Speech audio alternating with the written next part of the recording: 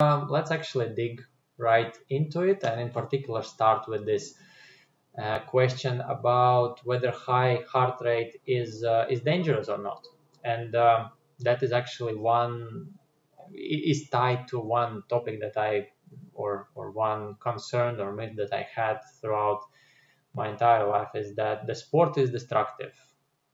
Training too much is really harmful, and you get long-term damage, and then basically you will end up in a wheelchair or with a replaced hip. And today we'll try to debunk that myth. Heart rate in itself is essentially the number of beats our heart makes during a minute. That's why it's expressed in a BPM, so beats per minute. And the purpose of the entire cardiovascular system is essentially to transport oxygen and nutrients into the body, and then transport carbon dioxide back into lungs. And whatever we go through on a daily basis, be it physiological or mental stress, that represents a different demands that is placed on the body. So whenever there is more stress or more demand on our body, for example, for nutrients, for oxygen or thermoregulation, our heart needs to beat faster. So for example, we are walking faster, then our muscles need more energy, our muscles need more nutrients, so our heart rate beats faster. Or for example, it's a particularly hot day, our heart needs to beat faster in order to bring blood closer to our skin to ensure that we start sweating and cool ourselves off. And for example, if we are tired, then heart needs to beat faster in order to deliver the nutrients and the oxygen again much quicker. And all of that heart rate can be impacted by many different factors, as I mentioned: weather, sleep, past training, and even our emotions can also impact the heart rate as well. But the question is why there is the concern about the high heart rate. And concern primarily comes from a notion that if we exercise at high intensity, then the heart contracts too fast, too quickly, and it is in a so-called hypoxic state, so it doesn't get enough nutrients, and due to the fact that it doesn't get enough nutrients, there is a certain heart damage. To kind of break it up a little bit, during a heartbeat there are two different phases. One is a systole and one is a diastole. Systole is the contraction of the heart. This is this image on the right, and basically it's the contraction of the left ventricle of the heart that contains the oxygen-enriched blood. And with that contraction, the blood leaves the heart, and it supplies with oxygen all of our internal organs. And at the time when the heart spans in the systole phase, it doesn't get nutrients, and it is supposed to be then in a hypoxic state. Hypoxic meaning kind of it's in this oxygen hunger state. But then after systole comes the diastole state. That's the relaxation of the heart. It's when heart walls fill up with blood, and the heart gets its nutrients. And kind of when the myth or the concern comes that when the muscle contracts a lot, let's say 180, 190 or so beats per minute, it spends a lot of time in a systole state, and basically, as I mentioned already, it stays in this hypoxic. It doesn't get enough nutrients, and it becomes damaged. And as you repeat it on a weekly or daily basis over many years, it gets damaged. in reality, physiology of the heart is quite unique, and even though when the heart rate might be high, the heart itself has a lot of capillary vessels around it. They form like a crown, which is why they are called coronary system. And the heart itself is a muscle, and it contains super many mitochondria. And mitochondria is the kind of the energy units of our cells. They provide energy, they process oxygen, and basically supply ourselves with our muscles with energy. And we cannot train any muscle in our body to be as efficient as our heart, because we are not able to build as many mitochondria in any one of our in any one of our muscles. And the fact that it has so many mitochondria means that it doesn't get into anaerobic state. So our heart never goes into a hypoxic state when it doesn't have enough oxygen. So kind of that hopefully partly answers some of the concerns behind the high heart rate. But then the question is why some of the athletes have higher heart rate and some have a lower heart rate for the same effort. And for example, for two people who are running at, let's say, 5 minutes per kilometer, for one person that can be 130 beats per minute, for another that can be 150, and for another it can be 170, and all three of them can feel differently. And it comes from all of the different kind of aerobic components that go into our training preparation. And in particular, stroke volume, meaning how much blood the heart pumps out with each beat. And I found some statistics. So for untrained person, that can be 60 milliliters per one beat that the heart pumps out. For someone who is relatively kind of active or doing some sort of aerobic activity, occasionally runs, for example, or runs 5Ks or something like this, that can be somewhere between 100 and 140. And for elite people who are really in like running, for example, a marathon under 230, for them each beat can mean that 200 milliliters of blood are leaving the blood system after every beat, which is basically 3 or even 4 times more than for a regular person. So obviously, for elites, we don't need that many circulation across the system to provide all of the muscles with the necessary oxygen and nutrients. Then obviously the capillary network. So how many pathways are there? And here I like the example of, let's say, some big city with a lot of blank spots, and there are lots of just big roads without small intersections. And for example, a big city like New York or London, where there are tons of tiny streets, and if you need to go somewhere, then you don't need to take like a big route that would take you, I don't know, 15 or 20 minutes. You can cut straight through it. Then the next part is the amount of blood in our body. It's called blood plasma, and trained people tend to have much more blood circulating through their system, and that comes partly because they have this developed capillary network, and those capillaries obviously cannot be empty. They need to be filled with blood. Then the level of hemoglobin and myoglobin, and hemoglobin is the one that transports oxygen to internal organs and then carbon dioxide back to the lungs, and myoglobin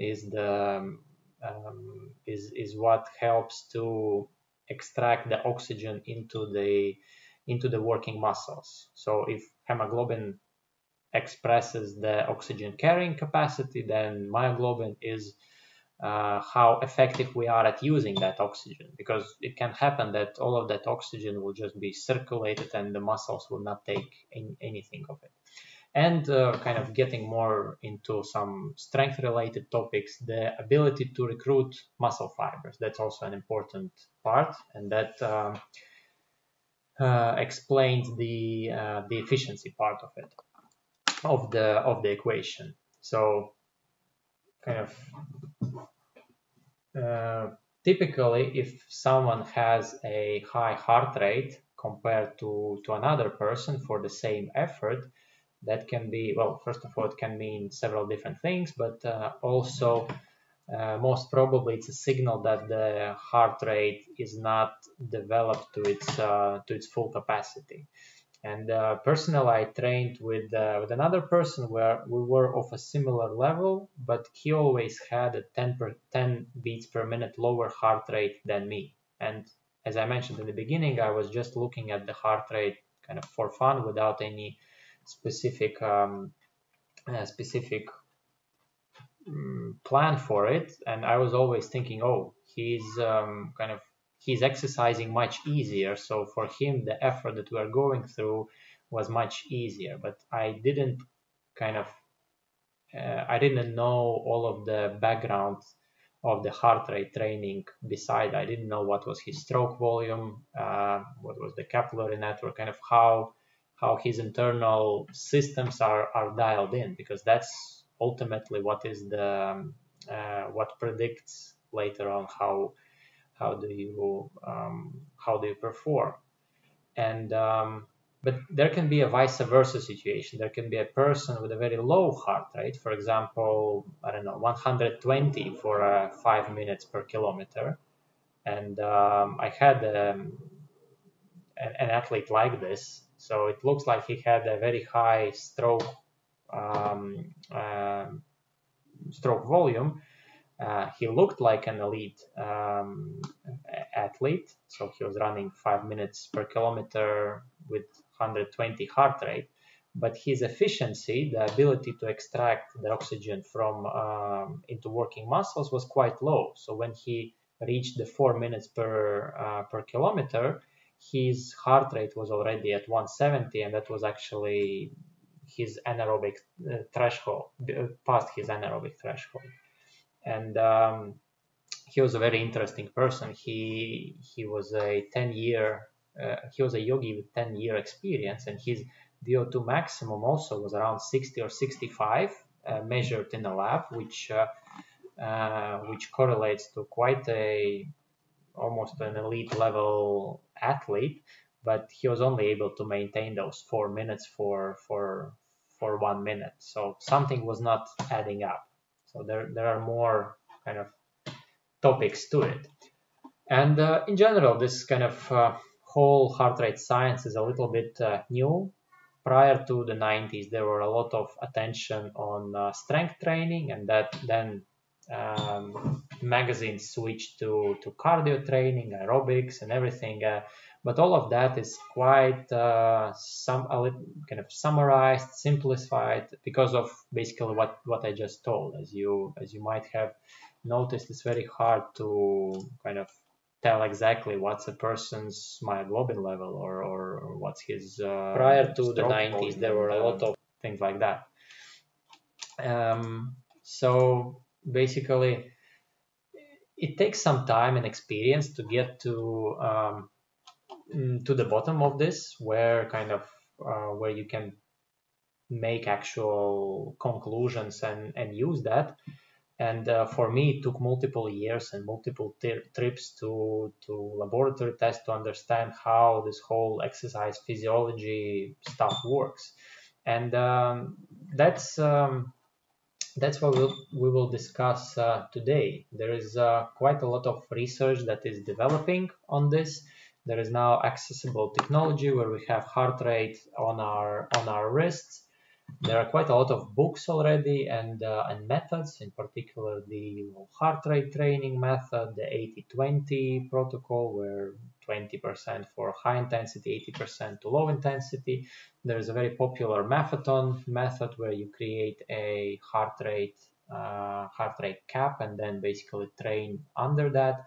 All of it is relevant. All of it is important. But in today's webinar, I will explain kind of how to put all of the pieces together. And it also doesn't help that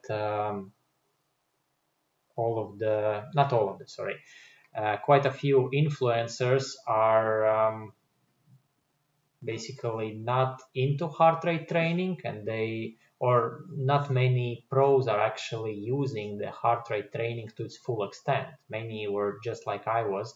They were just looking at the numbers, and a coach hopefully would interpret those results. And what I personally, read a lot or hear a lot, that this heart rate stuff is really imprecise. And it's imprecise because there are many different factors affecting our body, so we cannot only look at one specific factor. In particular, some studies refer that dehydration, a few percent, 2 or 3% dehydration, can really increase our heart rate by, as you see, close to 7.5%. Then heat and humidity tend to increase our heart rate by at least 10 beats per minute. So if you would go somewhere to a hot country where it's plus 35 and high humidity, and you go out for a run, your heart rate would be at least 10 beats higher. And if you would try to maintain the same pace that you are using in training, so a lot of people train by pace, and if you would try to stick to that, then it wouldn't be possible, just because the body would be exercising harder, even though it stayed at that particular pace. So some adjustments need to be made. Altitude can increase the heart rate as well, and there is always this question about the chest rep versus wrist heart rate, or now there's technology where you place it on your bicep, and then it takes the heart rate from there. Kind of to answer that, the most accurate data that you can get would be from a chest strap, which goes under your chest muscles. First of all, because the heart beats there, and it recognizes the heartbeat right away. Second of all, it uses the electrode method compared to Apple watches or the wrist HRs that are using light sensors. Those are not as precise. And when you have your watch on your wrist, then it always bounces as you do the movement. So it's not as precise. But okay, let's move on into this whole stress topic. And as I mentioned, as an example with the heat and humidity, this is a graph of a so-called supercompensation effect. That's the core of all of the exercise physiology. So when we inflict some sort of resistance or stress on our body, after a period of rest, our body not only recovers to its initial level, but it jumps a little bit higher because it's smart. It understands that we're probably gonna do the same thing to it.